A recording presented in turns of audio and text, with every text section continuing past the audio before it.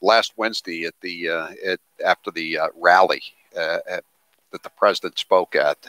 We had several guests on from Massachusetts who were at the actual event.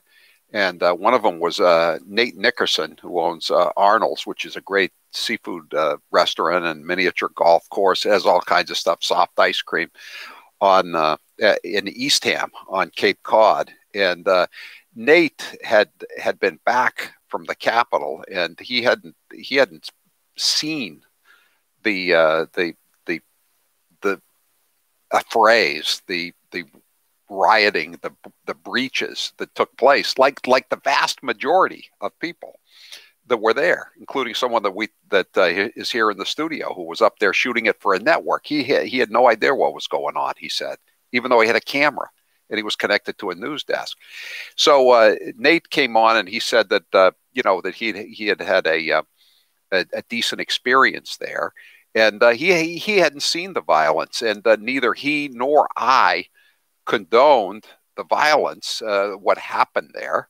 And however, since he returned to Cape Cod, a certain group of people have really criticized him severely. They're trying to cancel him, even though he did nothing wrong. He wasn't arrested. He didn't see it. He wasn't connected to a TV set or the internet where he could watch what was going on. And again, we just wanted to have him on the show today to explain that what happened. And it's really unfair that people like Nate Nickerson. He's not the only one, but I happen to know him, and many of you happen to know him, and you've enjoyed his restaurant and his hospitality.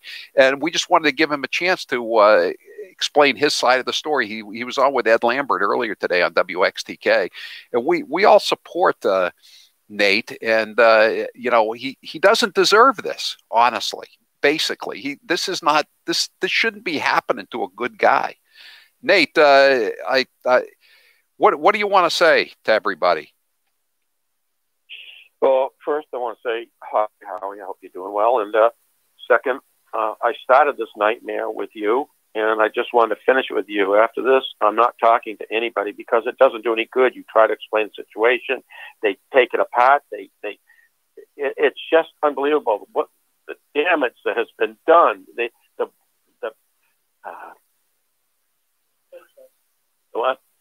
Yeah. The hatred. I've been called a domestic terrorist, Hitler. I went there to start a civil war. I went there to change the vote of the electorate. And they have pictures of some guy with a shirt that says Civil War 2021, January 6th. And it's going around the internet. Hell, it's going around viral that it was me. I had on a black LL Bean shirt and coat and a Under Armour hat, and I didn't have any back. But that doesn't matter. It's all over. I just had, and this is what really killed me. This finished me. And yes, we're building a beautiful house. Say that. Huh? No. Well, and our neighbor is not happy with us. They're very, very unhappy. And I'm just going to leave it like that and let your guests figure out the rest of it, because it's just too bad to talk about. But I did, when I was on the show with you first, I was in a good mood. It was wonderful out there. People were happy. They had the dogs. They had their kids. The American flags were flying, like hundreds of them. And it was beautiful. It was a windy day. And I guess they got at the rally, up when I said that. Yeah, this was at the rally, Nate. This was at the rally, not inside the actual Capitol itself. No one could go in the Capitol. You don't go in the Capitol. You go in the Capitol, you get shot. That's pretty clear. And those people that did that are reprehensible, and they should be punished to the fullest extent of the law. Every single one of them. They're evil. And I have no part of that, but that doesn't matter. I am evil. And I live in a small town, and I've been here for 70 years. I've got a pretty good reputation. I commit to this community. I donate. I do whatever I can because it's been a damn good town to me. And now it's ruined. I'm finished here. there's no way I'm going to be able to outlive this one because it's just overwhelming. I can't fight it. I'm just a little tiny guy. I can't fight these people. And my wife is having such a hard time, and my daughter, they can't take it anymore. It's not fair. I'm a good person. It's just not fair. Nate, I gotta go. People. This is a tiny minority of people that are doing this to you. Most people understand. I talked to the guy down here in the studio. He told me the same thing you're saying. He said where he was far away from the Capitol, he said it was like a conservative Woodstock. You know, none of this stuff was going on. This was a handful of people, and you didn't know what was going on. And this is not right the way they're treating you, Nate. I know it's not right, but you can't change it. You know, I mean, I've had a good reputation. Now it's just everything's destroyed. I don't even know if I'm going to be able to stay here anymore. I don't know. The future will let me know, but you know, it's just it's not right. I mean, is this the way we want to raise our children, to hate like this? Is this one? Because this is what we're going to get. So you keep hating, and you can just take me right out. But just think of the children. Of course, think of the children because there's a million. Well, I won't say it. But think of it. Think of your grandchildren. Is this the kind of world you want to live, where you have hatred and you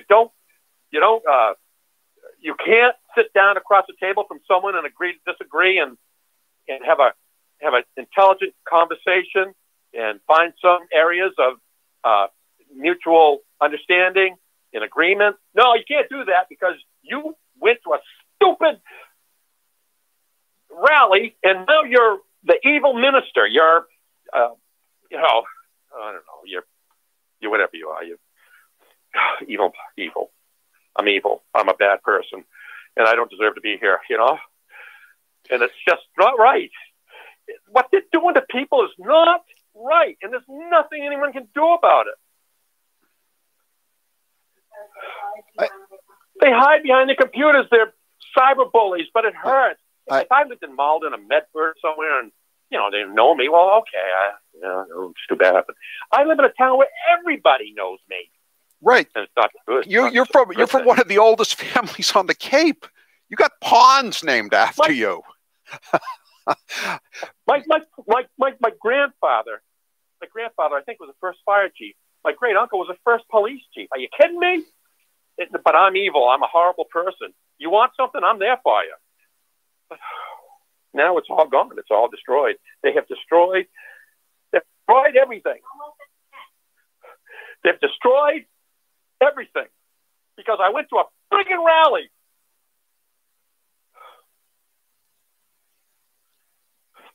Nate, I'm sorry.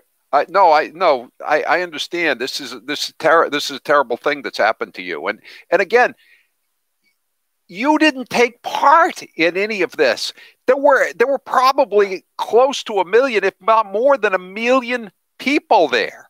If you're in a city with 1 million people, you're not responsible if a crime is committed somewhere else in that city, are you?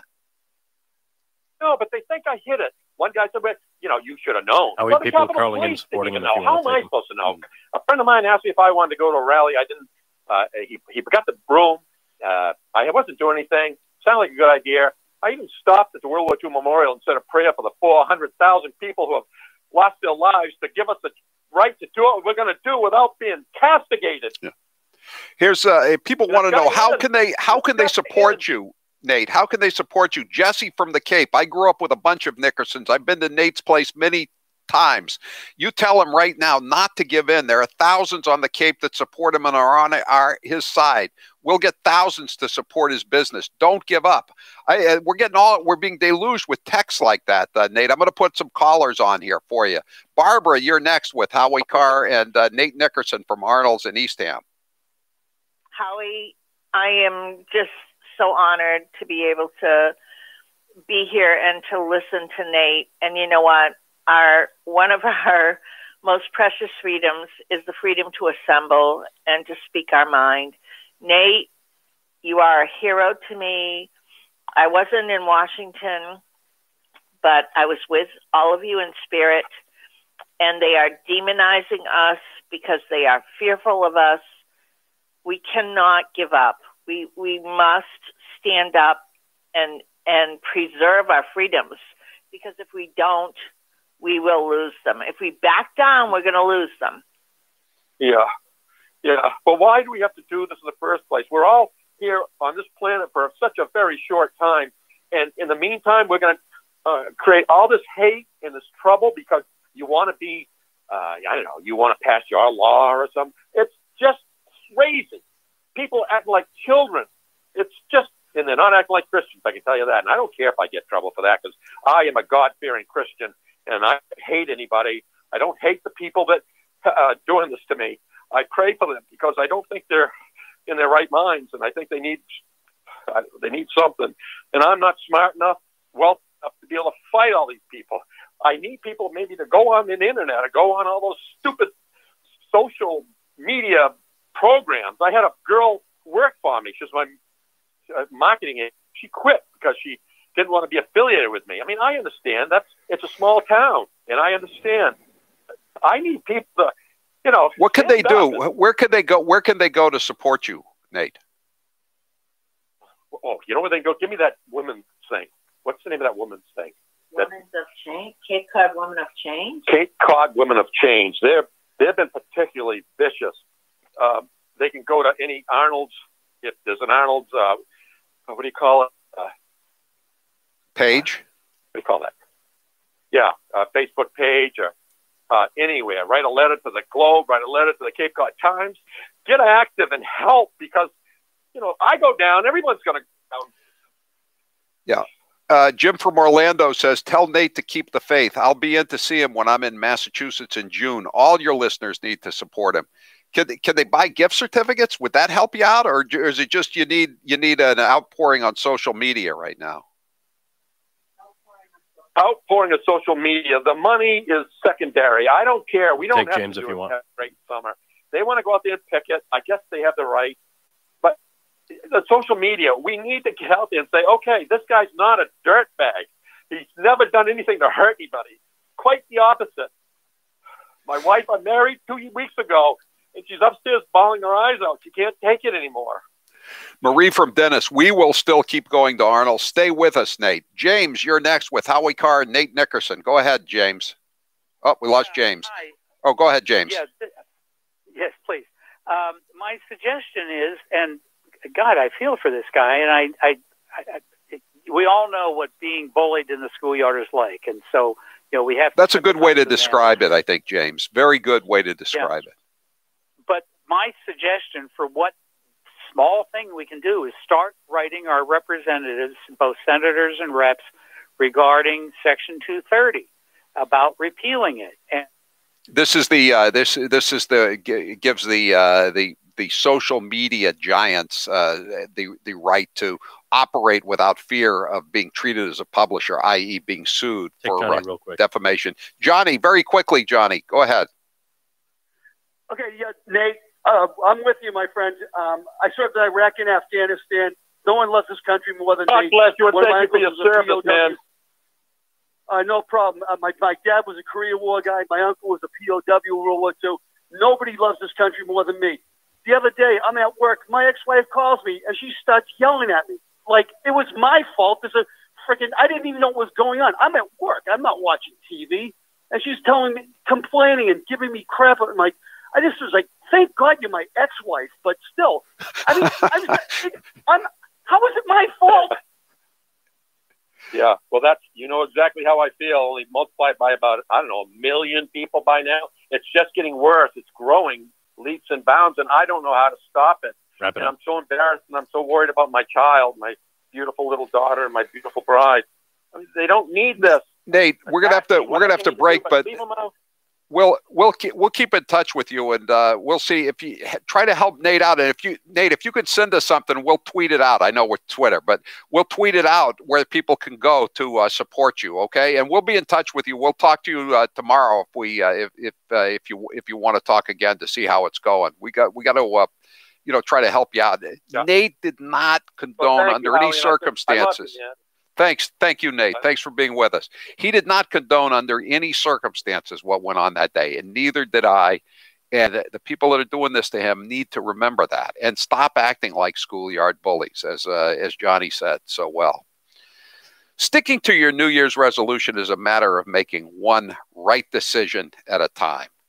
One of my New Year's resolutions is to eat healthier and to just do a better job of taking care of myself. And one of those ways to take care of myself is to enjoy more Super Beets Heart Chews. I just had one right now during the break. I needed a little boost of energy.